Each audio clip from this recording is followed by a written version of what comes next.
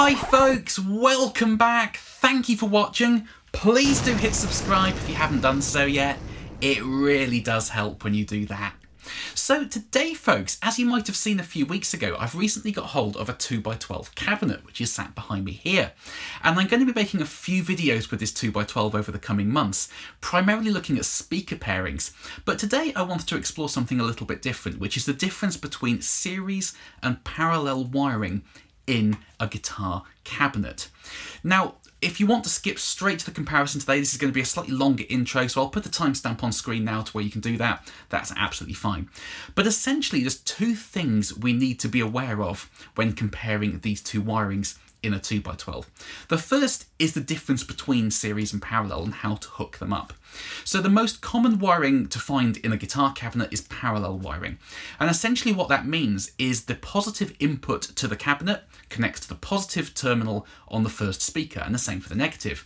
And then you use jumper cables to take the positive from the first speaker and link it to the positive of the second speaker. So essentially the signal comes into the cabinet and it hits the first speaker, and at that point the signal is split in equal wattage and both speakers receive the same wattage at exactly the same time. So in theory they should be driving perfectly together. But there is a second way of connecting the speakers, which is series wiring, and this is how the earliest Vox AC30 amps were wired. So essentially we take the positive input to the cabinet, connect it to the positive input of the first speaker, but then it's a little bit different. We take the negative of the first speaker and link it over to the positive of the second speaker, and then the negative output of the second speaker is what goes back into the amp and creates the loop. So it's a slightly different way of doing it, and I've read so much on forums over the years about the tonal differences and the feel differences under the fingers of these two wiring schematics, but I've never tried it for myself, so I'm genuinely excited to see how this video turns out today. Now, the second thing we need to be aware of is how connecting two speakers together affects the impedance you need from the output of your amplifier.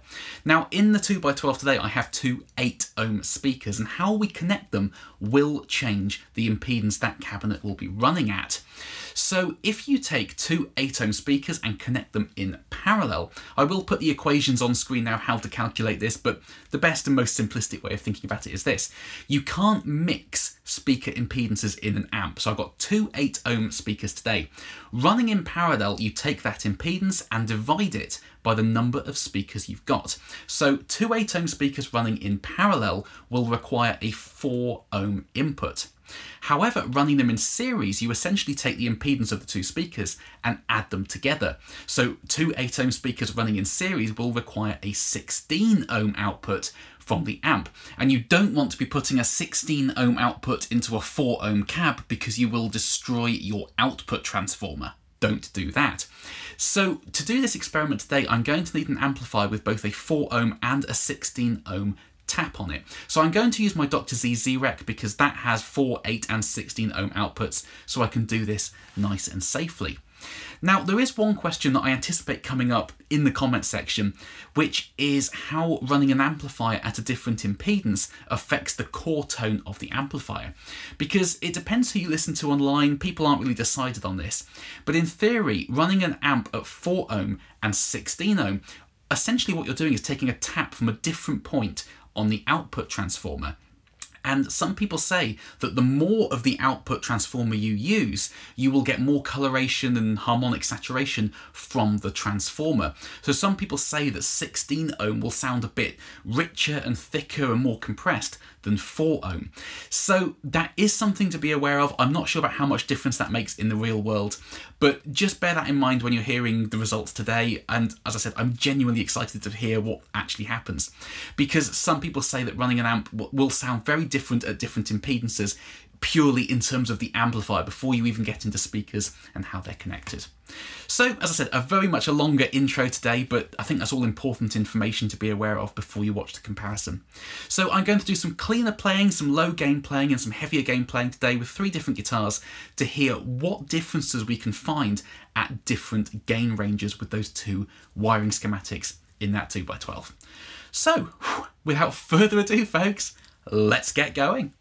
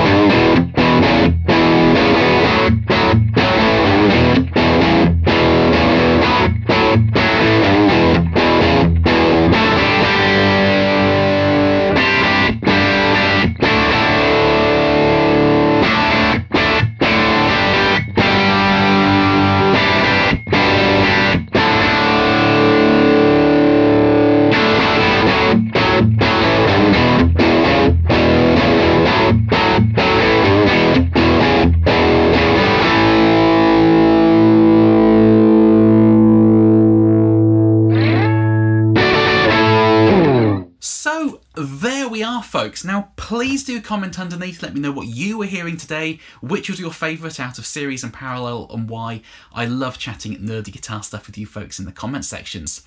Now there were a few differences there, but let's be honest, they were very, very subtle. It's not like going from one amp to a completely different amp or anything like that.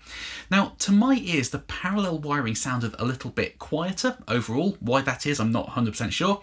And it sounded a bit thicker. And sitting here in front of the cabinet, it definitely felt more kind of punchy. It was banging me in the back of the head a lot more in parallel over series.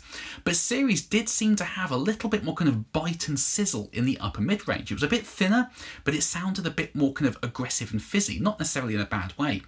Now, whether, as I said at the start of the video, whether that's down to the actual hookup of the speakers or down to the amp running at different impedances and getting more coloration from the output transformer, I'm not 100% sure. So any experts in physics, please do comment underneath and let me know, your thoughts on this. I'd love to hear from you guys. But that's what I was hearing today. It's a subtle difference, but there are a few changes there. So thank you ever so much for watching, folks. Please do carry on subscribing. I know I always say it, but it does make a huge difference when you do that. And I hope this video was interesting and useful for you when it comes to wiring up speakers in your cabinet. So thanks, folks, and I will see you next time. Bye-bye.